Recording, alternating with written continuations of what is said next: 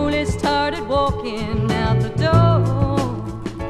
And by way of explanation, he just turned around and said that the feeling he was feeling, he ain't feeling anymore.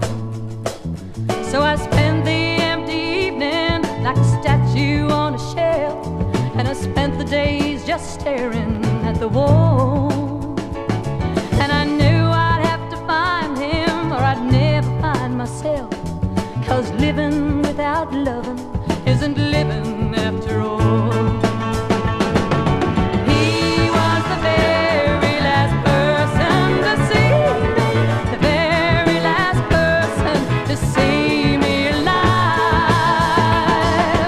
He was the very last person to see me, the very last person to see me alive. Well, I found him in a hotel, someone new was in his bed. He just laughed as I came walking through the door. With a gun I bought to end my life, I ended his instead. Now the fear